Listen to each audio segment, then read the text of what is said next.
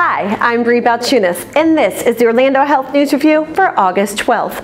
A recent visit to Winnie Palmer Hospital's Neonatal Intensive Care Unit shows a behind-the-scenes look at how this team cared for our tiniest patients and their families by donating their own wedding dresses to be converted into bereavement and baptismal gowns.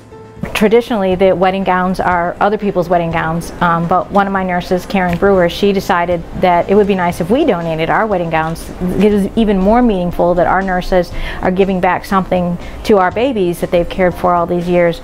I'm greatly appreciative of all the nurses and the staff that have donated their wedding dresses. I know for the girls it's a joyous occasion when they get married, and for them to see their dresses be put into use here. It creates a positive memory out of a bad situation to have this memento of their baby and the time that they were with their baby. People don't realize that the NICU exists until you have to have our services. So I think that when we actually bring them a gown, which is something that they never thought that they would have to get, I feel like it means to them that there's people that do care. This is an exceptional example of how Orlando Health cares, honors, and respects our patients and families. Thank you to the Winnie Palmer Hospital NICU team. If you would like to recognize this team or anyone at Orlando Health, log on to Applause Central today and send them a kudos, honors, or nominate them as an Orlando Health champion. Speaking of the NICU, this year the Alexander Center for Neonatology at Winnie Palmer Hospital will celebrate its 40th anniversary, marking 4 decades of compassionate care and treatment for critically ill babies born in Central Florida.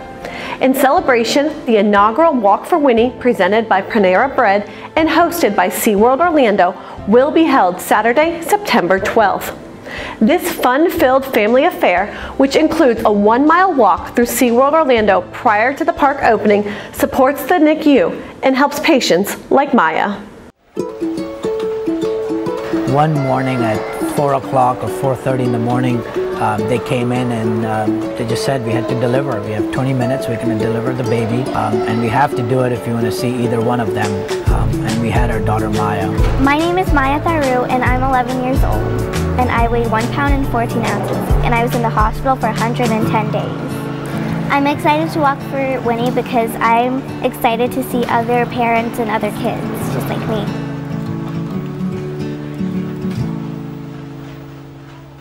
There is no cost to participate in the event.